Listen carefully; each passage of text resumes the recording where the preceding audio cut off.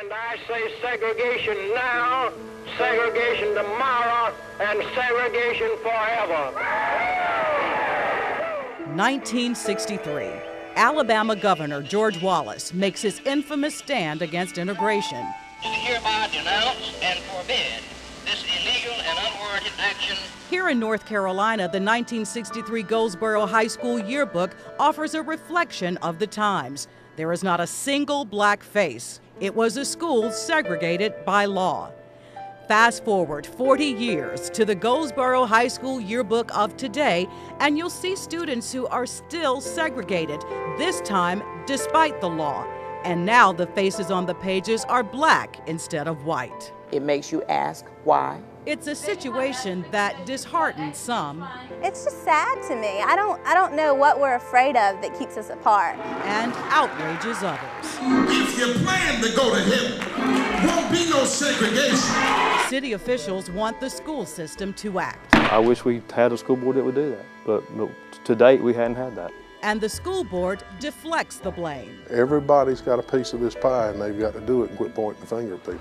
If Wayne County can take comfort in anything, it's knowing that when it comes to racial segregation in North Carolina schools, its school system is not alone.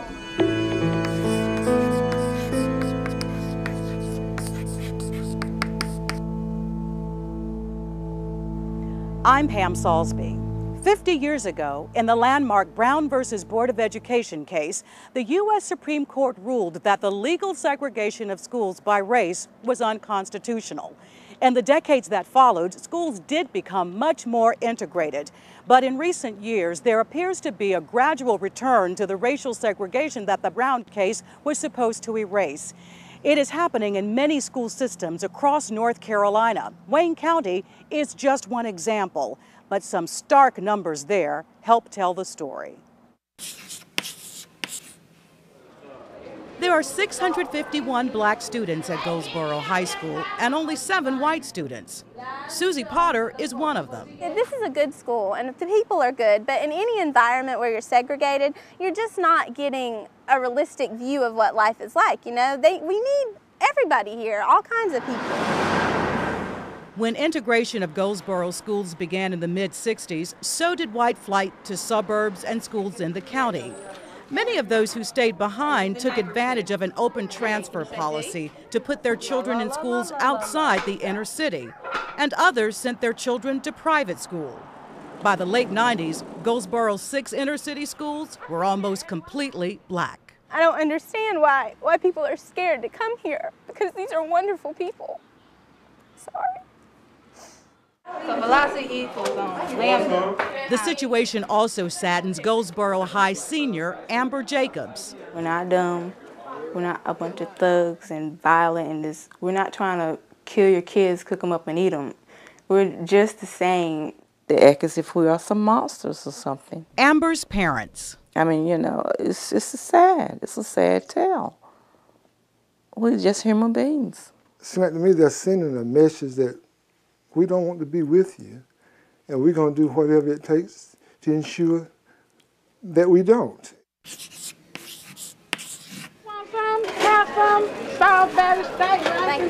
8th grader Hannah Emerson is one of only 9 white students among nearly 400 black ones at Goldsboro Middle School. I bet it is. I really bet it is. As a student in Goldsboro's inner city attendance area, she's supposed to go on to Goldsboro High School. But next year, her parents are sending her to a school outside the inner city area, to Eastern Wayne High, which is about 50% white. They sent her older sister Caitlin there too. So that she could have friends of her same race, along with friends of other races. Our daughters were finding a situation where they were almost feeling like sometimes they had to justify why they were attending Goldsboro Middle School amongst their white friends. They were being questioned about the schools that they were attending. Do you get picked on? Do you get jumped? Do you get beat up? It is because it's basically an African-American school, and I guess they get images in their heads that there are bad things going on. I wasn't raised that way. I don't think that way, that you should look at somebody and see that they're black or they're white or whatever, and For the Emersons, 8 years in the inner city schools were enough. Did we cave in? Probably. But it was those choices you have to make as a parent. And do you choose to use your child as the example? You know, do you choose to make your child the Ruby Bridges of 2004 or the Brown sisters of Brown versus Board of Education? Do you choose to do that in 2004 and use your children? Who can tell me what the problem was in this story? Kim Copeland also faced a tough choice. Like the Emersons, she's allowed her daughter to transfer out of Goldsboro's inner city attendance area, from Goldsboro High to Eastern Wayne. My daughter was faced with the challenge of children cutting up in class, not to the point that she was endangered, but to the point that she felt like her academic needs were not being met to the extent they had previously been met. Her daughter was also frustrated by the increasing teacher turnover at Goldsboro High.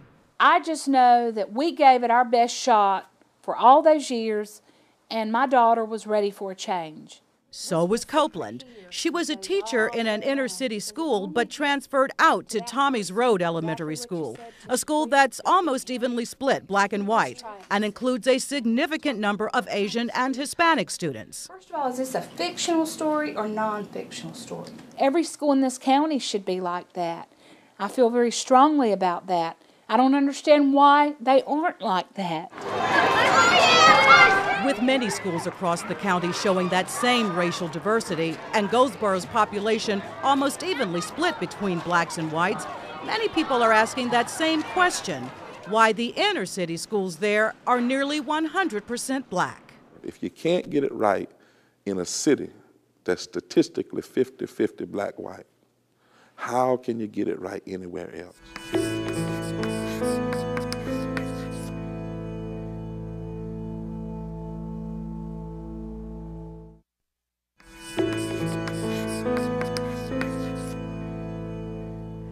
Why, 50 years after the Brown versus Board of Education case, are there still racially segregated schools? The recent anniversary of the Brown ruling has brought new attention to the trend and new analysis of its causes and effects. Type resegregation into a Word document and it comes up as misspelled. It's not supposed to be a word, but this phenomenon is one that's emerging all across the state of North Carolina and frankly across the nation. 50 years ago, the Brown versus Board of Education ruling called for an end to school segregation with all deliberate speed. Whereas some people saw speed, the South saw deliberate. And they took this as a message that there need not be great progress. It would be nearly 15 more years before school integration would get underway in the South. I knew you had access to a computer at home. But just how do you measure segregation? Researchers often look at the number of black students in schools that are more than 90% black. From 1968 to 1972, the number dropped sharply nationwide from 78% to 25%. But since then, the number of black students going to essentially all black schools is slowly climbing again, back up to 31% by 2001, and it appears to be rising. Look at it closely. That may not sound like a big increase unless you compare it to school districts that have successfully integrated. For example, in Orange County, no black students go to predominantly black schools, while in Durham County, about 23% do. In Cumberland County, it's about 6%, compared to more than 23% in Mecklenburg. And in Wake County, less than 1% of black students go to mostly black schools, while the number in Wayne County is almost 30%. If school systems don't address the issue, sometimes litigation will. Franklin County, for example, is getting ready to reassign students after a court order to desegregate its schools. Okay, using your numbers. You'd be hard-pressed to be able to answer whether it's race or whether it's economics. Charles Clotfelter is a public policy professor at Duke University who's written a book called After Brown, The Rise and Retreat of School Desegregation. He blames resegregation on suburban development that's lured middle to upper-income white families out of the cities. He also says a more conservative Supreme Court has allowed school districts to escape desegregation rulings. Good job. And many of those districts have adopted the policy of neighborhood schools. Of course, they're not discriminatory schools, but they are reflecting the realities of residential segregation. Clotfelter says such a reflection can be seen in Charlotte-Mecklenburg schools. After a 1971 U.S. Supreme Court ruling ordered the busing of students, the district eventually achieved desegregation. But Rosalind Mickelson, a sociology professor at UNC Charlotte, says the system is slipping back. The promise of equity and quality has not been realized. The promise of resegregation is being realized.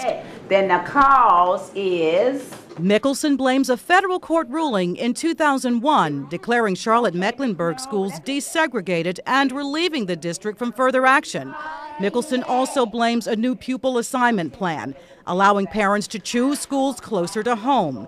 She says parents with the means to move have moved to neighborhoods with better schools, leaving poor parents and their children behind in schools lacking in educational resources. Unfortunately, schools with high concentrations of poor children, which also tend to be minority concentrated schools, are the least likely to have the most able educators. Some white parents in Goldsboro say that's why they pulled their children from inner city schools. Some black parents have done the same thing, at least the ones who could afford to. Many of those kids don't have a choice about where they can go to school or if they could get to another school.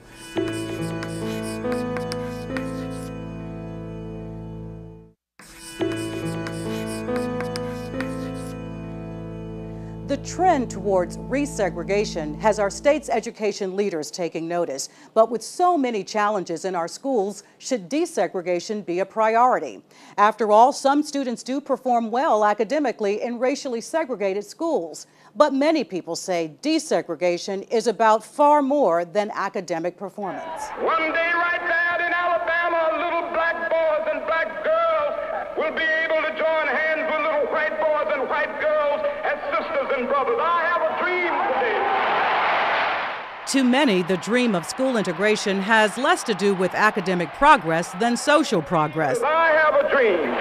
Scholars point out that even the Brown versus Board ruling says little about helping black students improve academically. The court dealt with issues about inferiority and feelings of self-worth, but achievement was not part of it. You get something like this. In Wayne County, school leaders say if the people want Goldsboro's inner city schools integrated, they can't make the argument on academic grounds. They say none of the schools are considered low performing and all have made solid growth in student performance as measured by the state's ABC's accountability standards. So this excellent accountability model that the state has measured these schools and determined that they are doing a good job and has actually rewarded the teachers in all 6 of those schools with bonuses for doing a good job. We have a real challenge here. Even the chairman of the State Board of Education says integration should take a backseat to academic performance. Segregation bothers me, but segregation bothers me less if I can get the students performing well. It is important to have diversity, but I think it is more important to have a sound educational experience for youngsters. Isn't it lunchtime? Yes. It's a sentiment shared by Goldsboro High's principal. I would like to see more diversity, but it doesn't stop me from doing my job. When I get up and come to school in the morning, I'm not coming to school saying, what am I going to do to have a more diverse population here? Burden says her focus is on making sure her students get a good education, and she insists that they can. They can go into the classroom, they can have a dream, they can set a goal, and they can work here and achieve that goal. But others still argue that the goal of the school system should also be racial diversity. The idea of working and appreciating difference is not just an ideal that people can implement in their lives when they emerge from high school. They have to learn it along the way. Mickelson says many scientific studies show that students have more educational opportunities and perform better academically in a more diverse environment. No thanks, Miss Align, I'm staying right here. Diversity works when it's done in an atmosphere where teachers, administrators, parents are all focused on both equity and excellence. You can't have one without the other. If you ask Mickelson and many other experts to provide an example, they point to Wake County.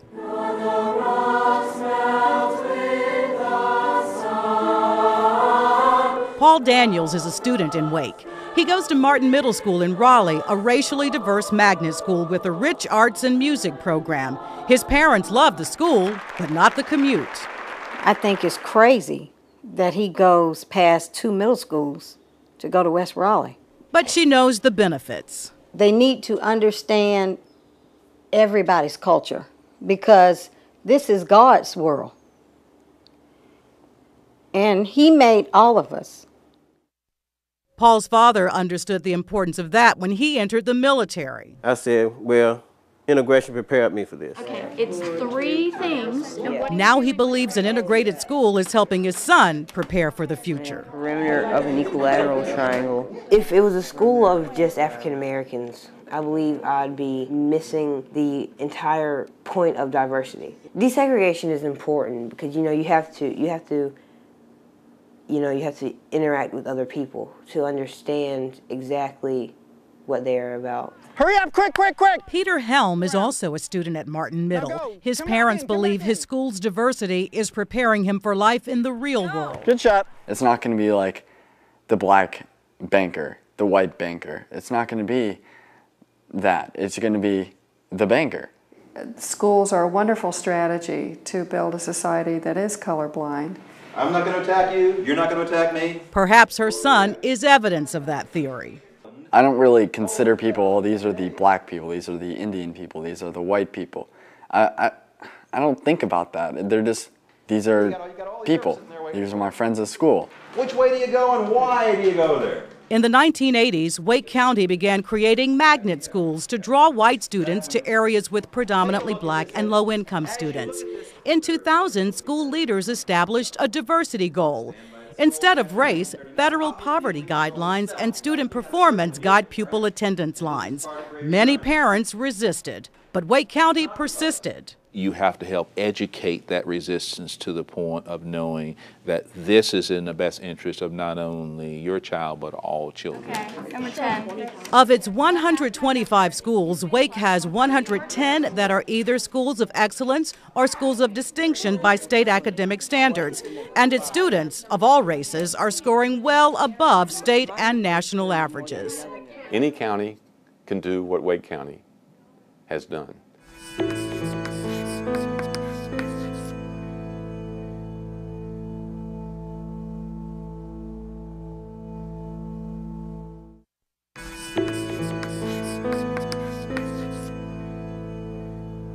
If Wake County can successfully integrate its schools and achieve racial balance, why don't other school systems? Systems like Wayne County.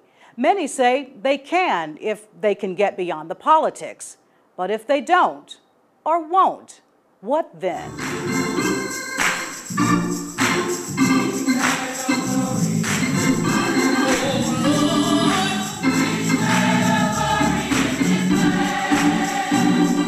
In Wayne County, members of the NAACP and a group called Concerned Clergy used the 50th anniversary of the Brown versus Board of Education decision as a call to action. We can challenge the Board of Education of Wayne County. Both groups have filed a complaint with the U.S. Department of Education's Office of Civil Rights about the segregation of Goldsboro's inner city schools. We need to implement Brown. We need to decide that this community is going to be a part of the future. Can we cancel this R with that R square? While school officials have pointed to the academic progress of students in inner city schools, community activists say it's only because they had so far to go. They point out that last year, 42% of students in Goldsboro's inner city schools failed their end of grade test. Even if they were scoring 90% and it was all black or all white for that matter, Brown says that is not America. We have an integrated city council, integrated school board, integrated county commissioner, integrated boards. We ought to have the same thing in our public school system. That integrated city council agrees and has threatened legal action against the school board. To me, common sense would tell you that if your inner city schools are 99% black, you're not going to attract the industry, you're not going to attract young families. It's just not culturally or socially right to have that inside your city. It wasn't caused by the Board of Education. It can't be fixed by the Board of Education. Many school officials say the city council needs to do something about the high concentration of low-income housing projects in Goldsboro's inner city attendance area. I'm not going to say that there's not a problem. There is a problem. There's not an easy solution to the problem. It can't be just the school system alone to try to solve the problems that we have facing in society here in Wayne County. The school board tightened the student transfer policy, but community activists say it's too little too late. Right now, the school board has no plans to redraw attendance lines or establish magnet schools or any other firm proposals for a solution. And so far, it faces no pressure from the courts to find one. Should the state intervene as it does with low-performing schools? I think with the pattern of resegregation that's emerging across the state, it has increasingly become an issue that the state should consider stepping in on. The law doesn't allow the state to have a say in local pupil assignments, but Ward says it may be time to change the law so the state can send teams of experts into a district that is struggling with the issue of racial segregation. But teams can't replace political courage, and that's what's necessary on the part of local board members if our schools are going to remain diverse. It's standing up for the policies that may be needed to create diversity that takes political courage. Whether it's redrawing attendance lines, busing, or creating new magnet schools, progress almost always takes leaders willing to make tough choices.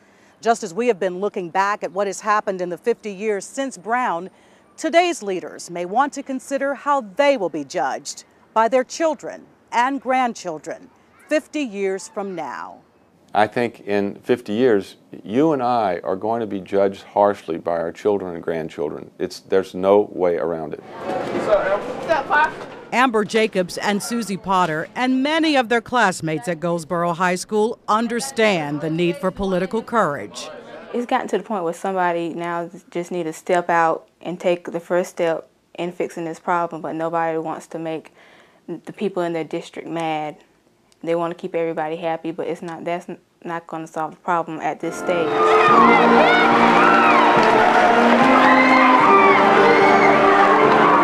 Despite the situation at her school, Amber Jacobs graduated this year, second in her class, and is headed off to college. For a glimpse at the social colorblindness that she and many others hope for, one only needs to look within the walls of the high school she leaves behind. This year, its nearly all-black student body crowned Susie Potter as Miss Goldsboro High. People are people, and we can accept each other regardless of our differences. These are just people that you go to school with. They're your friends. It has nothing to do with the color of their skin.